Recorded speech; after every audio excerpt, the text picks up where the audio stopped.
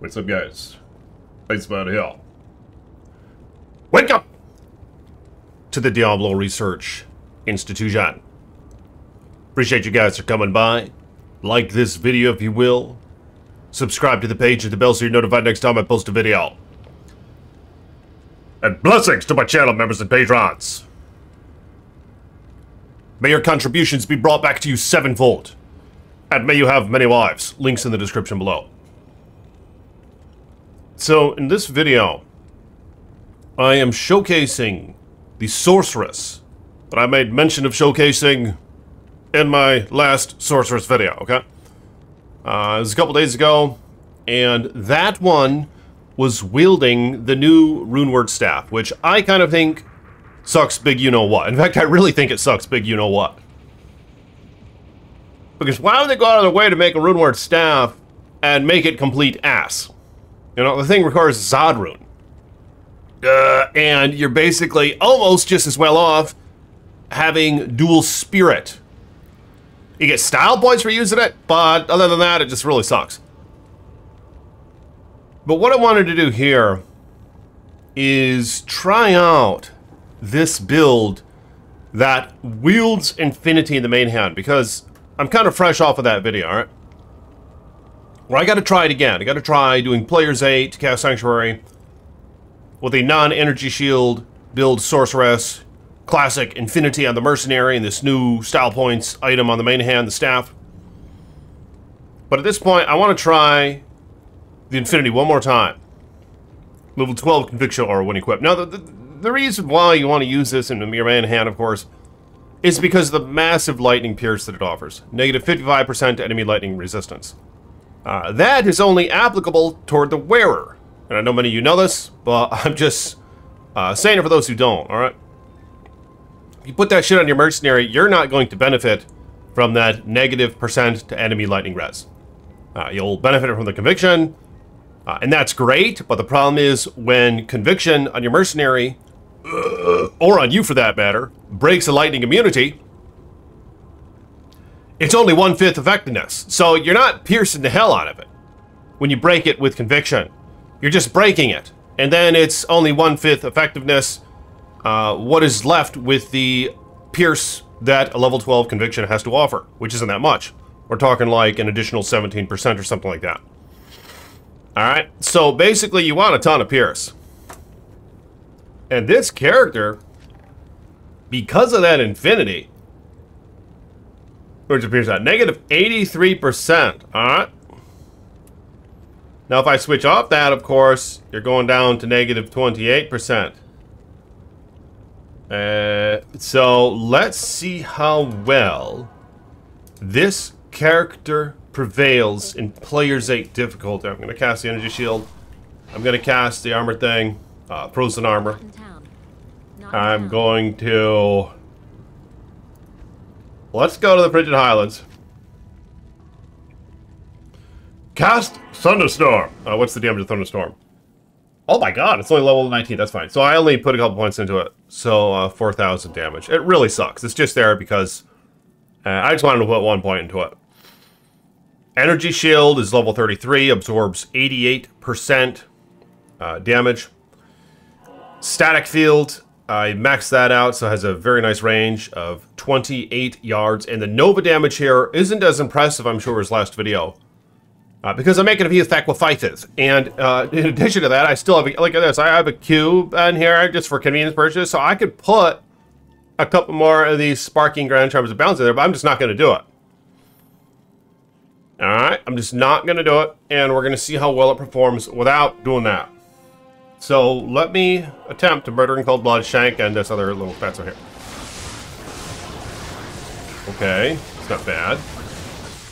Pay close attention to the mana. Alright, you see the mana? The mana's looking okay. Could be, oh my god, look at how fast it goes up. Look at how fast, it doesn't even need a blue pill. Holy shit. Oh my god! Utter destruction! Oh, the rune went bye-bye! Look at that! See, that's why we need a damn loop filter! You see the rune went bye-bye! And Marshett fell! You guys know that we need a new loop filter. That's why Diablo, or what's it called? Project Diablo 2? I'm going to be playing that. That is the way for Diablo 2. Alright, and we have the old characters. They weren't all butchered, and they didn't do that thing they did to the assassin, the Amazon, and the sorceress. Alright, that no one asked for, and that nobody likes. And if they say they like it, they're lying. That's fine. I mean, I lie too sometimes, but I mean, if they say they like that shit, they're lying. Because they butchered his ass big time. I mean, they made him all meant, but I'm not going to go into that. You know, I've done that enough. I don't really give... I do give a shit, but I mean, at this point, I'm just not going to bitch about it. Because I need to continue on with this character and go through the Chaos Sanctuary. We'll see how well it compares to the Obsession-wielding sorceress. Alright, so I don't want to take too much time. But yeah, that's a big deal. Look at that. See, we need a loot filter because, you see that? It goes bye-bye. See, things... And that's... What if that were a J rune? What if that were a J rune? Wouldn't that be bullshit? You might have never known. That's the thing, because it could have fell later. You might have never known. You might have never seen it fall. Which is the biggest issue here. But okay, so... The moment of truth. How well does this sorceress fare in the Chaos Sanctuary? I remember that last one just got the shit kicked out of it. Yeah, I'm even gonna kill shit out of the way. I'm gonna kill shit on the way. That's how confident I am in this build. Although I might die right here. Ooh, look at this. Rare item. Complete yes. That's actually another thing about Project Diablo 2 is they've made rares actually viable later on. Like a body armor like that, it might actually be worth looking at. Matriarchal. Oh my god! Wait. So that's Melody. You can make Melody with that, which is ass, but you'll get style points for doing it. So it might be worth it. Let's identify this Grand Charm. Okay, so I'll show you the rest of the gear in just a minute here. Is there a boss here? Nope, no boss. All right, so I mean, look at how fast it's killing him. I would say it's doing a ooh. Merman Sprocket. Those boots are the unique rim hide boots that were in, or worm hide. How do you say that? Let me know in the comments below. I can't. The boots that never made it to the game. But those are in Project Diablo through the rim hide uniques. Shitty. So far, I would say, I mean, yeah, this is definitely outshining that other build, isn't it? So what I'll do is let me join up again with that build. Even these guys are actually a bit of a struggle because they are innately lightning immune. But fortunately on this character I have the Sunder, and I have the Infinity on Mercenary, and I have negative 82 or 83% enemy lightning res, so it's not too much of an issue. Alright, another charm. 30 seconds alive. Let me grab some mana. Come to think of it. But let me know in the comments. Have you guys, are you going to be playing Project Diablo 2? Are you going to be playing this shit? Doesn't it reset soon? Or are you going, Season 5 or whatever? Or are you going to be playing, what are the other things? Wokefield? Where you explore space and shit? Are you going to be playing Wokefield or no? What are the other ones? I mean, that's been out for a couple weeks now. I have been playing some World of Warcraft Classic, been a good time. I've actually taken a break though. I still have the subscription going. It's like I might have like a week left or something like that.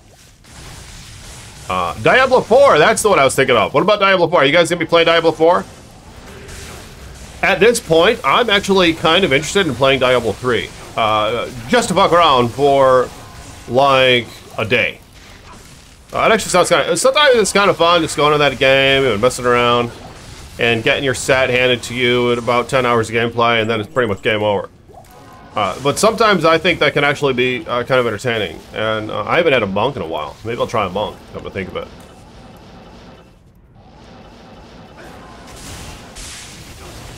Alright, but let me test this out now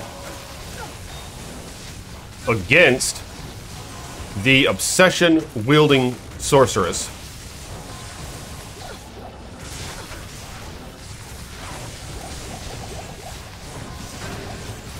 Shit! Ooh, a shekel. Alright, we'll identify the shekel. 3 to 6 cold damage. Alright, let's try just... no, I don't want to do that. I'm going to get my ass kicked if I try just Nova. So I'm going to static.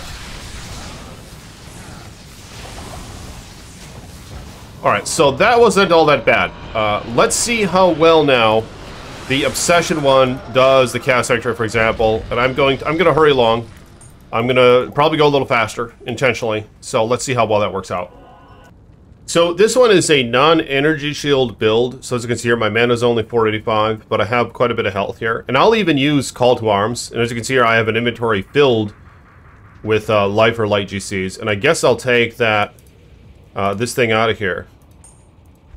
Do I have something to replace it with? Okay, right there. I'll replace it with that. So now I have a full inventory of that shit. Oh, and I do have a some town portals here. Oh, and I found this last video. So yeah, basically, you can find a nice staff that has your skill on it, and this one had +3 to Lightning Mastery and +3 to Nova, so absolutely hog. But it's crazy how they only get +4 to skills, 65 cast rate. Basically, you have higher cast rate and skills if you have Hoto and Spirit, for that matter. So you'd think they had to give you benefit if you don't even have the opportunity to block anymore because you're wearing a staff, and you have less opportunity for variation. But that's not the case. But nonetheless, I actually have a Griffin on this character, and this is a better Griffin than my last video, than the Sorceress I was just showcasing, this crazy amulet. This is 200 FCR frames right here. So, let's see how it fares in a couple of these zones. The mana might be a bit of an issue. Oh my god! It's actually not that bad. Oh, Rib High Boots again! I just got to identify that shit. 30% faster run walk, lightning res 6, and poison res 32. Actually, not that bad, but I'm going to leave. I mean, shit, I'd rather have them than these. Although I'm not suffering with resists, so it wouldn't make much sense.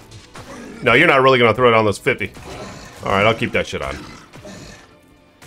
Right, okay, and here's battle orders and all that.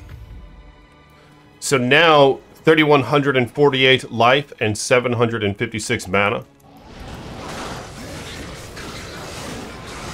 Oh my god! This is destroying! Alright, let's try the Chaos Sanctuary now. Holy shit! It's actually kind of impressive. I don't recall it doing that well. I mean, look at these guys though. Look at how long it takes to kill these guys. That's because it does lag Lightning Pierce by quite a bit. I think it's taking longer to kill these guys. Let me know in the comments below. Yeah, what's the Pierce? -30 on this character. That is a pretty interesting Griffin's Eye right there.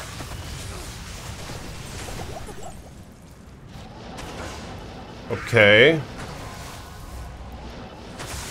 We might need further research.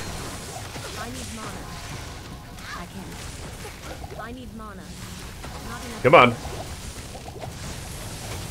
Come on, baby. If that's your preferred. Come on. Damn! Out of mana. Which I think is it's a big problem with this character. Holy shit. Yeah, the mana is a big issue. I mean, I would take Silkweaves over these, but... Oh my god, where'd the workshops go? Oh shit. Oh shit, I didn't mean to, okay. I didn't really mean to replace them, but okay. I guess those workshops are bye-bye. I don't really got time to go pick them up. I gotta finish the damn video.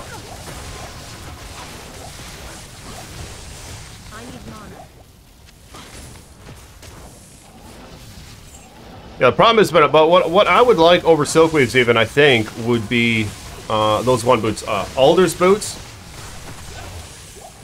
Because Alder's gives you the 10% damage returned to mana. 10% damage taken returned as mana, I think is how it goes. Which is a very impressive stat. Especially when you're dealing with a lot of damage. Like I would be probably on Player's 8, Hell, Chaos, whatever. You're going to be taking a lot of damage, and this build does suffer with mana. So it might actually be better than Silkweave's, I'm not sure. It's going to depend. If you're killing less, not as fast, but you're taking more damage, obviously the Alder's boots will be the go-to. But if you're killing really fast and not taking much damage, then Silkweave's, because you get the 5 mana per kill. So it kind of depends, I think, on your character's performance as to which ones would be optimal for maintaining mana. Yeah, but that is a problem here. I've definitely run out of mana a lot. I did run out of the charges of the CTA. So let me cast that up again.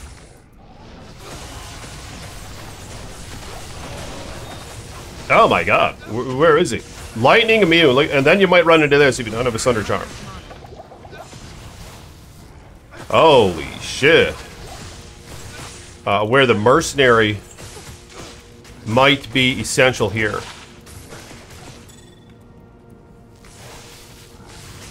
And I don't think I have another way of killing this guy. Hydra from the torch. Oh, he's immune to fire.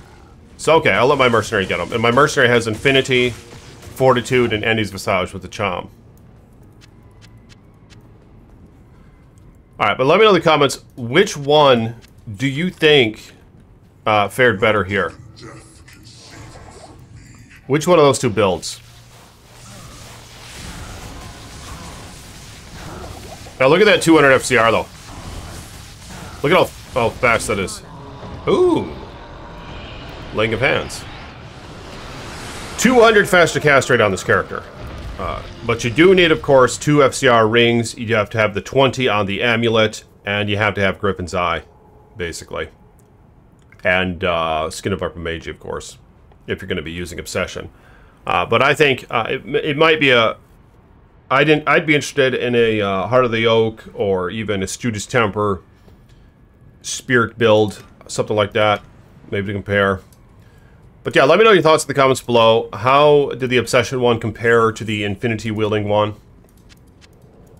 And this one's lightning damage is 7,000 and 200 FCR, whereas the other one was only 4,000 something and the 105 FCR breakpoint. So there's all that crap to compare. But I appreciate you guys coming by. If you will, again, like the video. And thank you to my patrons and channel members. Blessings to you guys. Some of you have been around for a long freaking time. You really inclined me to keep making videos. And the videos have been a good time. Do some more garage talks, all that shit. Probably do some Project Diablo 2, some live streams and all that on this channel as well. So, blessings to y'all. And I'll talk to you later. Peace be with you.